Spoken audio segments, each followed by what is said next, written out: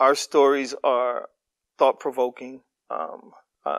We have other plays that are African American dominant, and we have plays that shows a different side of us. Some of the sides I don't agree with, but there's a side of us that's not being represented in theater. And I would say it's authentic African American theater, and you can take the African American away and just say it's theater. That's Rory, playwright, director, and owner of B&S Productions.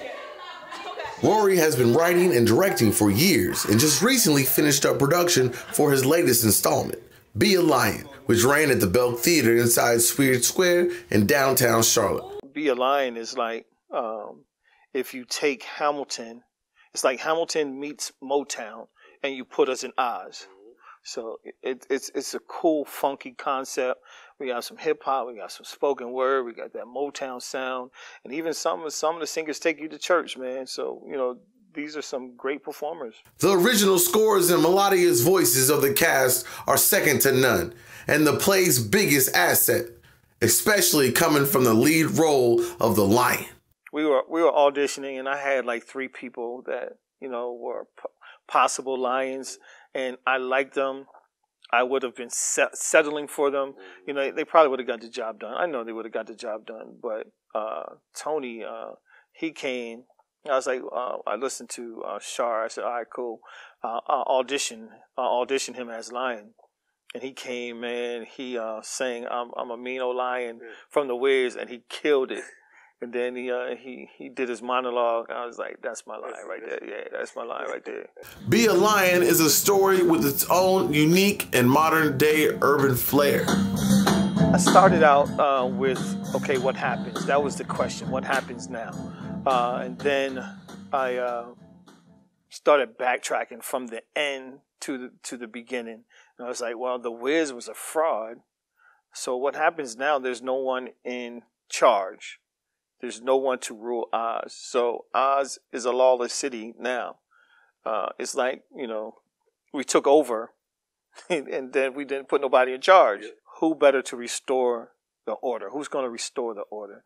And I was like, the lion. He got his courage. The crew did a great job working together to stay on top of this production. My biggest thing is that we all have to get along. We all have to first acknowledge the vision. What's the vision? And we all have to join in and sharing, believing in that vision.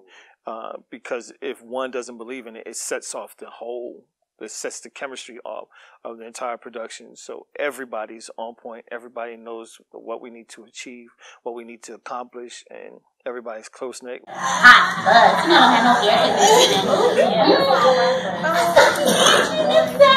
got another original piece that I wrote, and it's a musical, and that'll be in the winter. And we got another piece by August Wilson that just came off of Broadway, and that premieres August.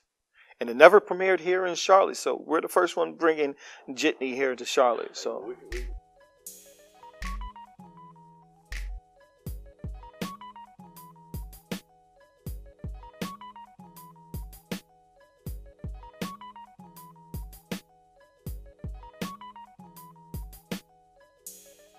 I appreciate you sitting down with me, man. Man, it's no problem, man. No doubt.